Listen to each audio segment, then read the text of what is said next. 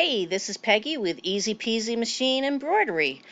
This video is not going to be about the Premiere Plus software, but rather the firmware update that goes on the original Epic embroidery machine. I'm going to make a disclaimer here. I am no way a professional, so bear with me. And remember to like and to subscribe to my channel, and that way you get updates when I add new videos. So we're going to continue on and do the firmware update for the original Epic. The first thing that I would like you to do is go to husqvarnaviking.com and then go to Support and Updates. Go ahead and find the designer Epic and then scroll down to the Learn More. This is the page that you're going to get the directions on how to do it. The directions are right here. And if you scroll down, your firmware update is right here. So you're just going to click on it.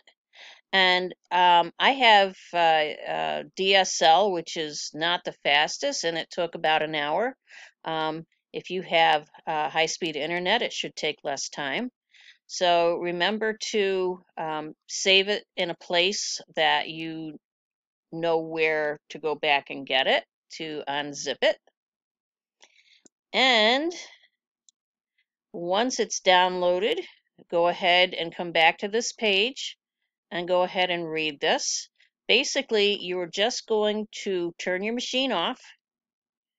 After you, and this is after you have unzipped the file itself and put that file on a USB stick. The file name should have an extension of .clo.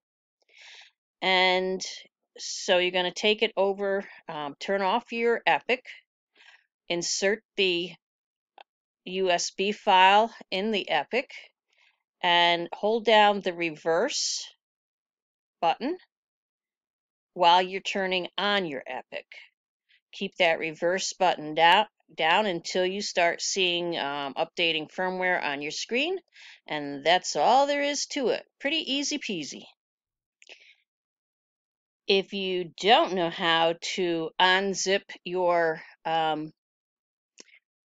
firmware file, then go ahead and continue watching here. I put my firmware update on my desktop in a folder called Firmware Update. And right here is the zip file. And all I'm going to do on this machine, my computer, is do a right click and then go down to WinZip and unzip to folder, which is the folder that I'm in right now. And I click unzip to the folder.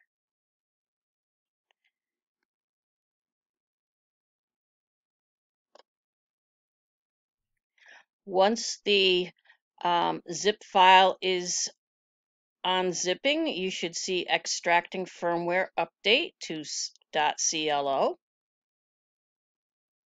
And then you're going to see a folder for the update.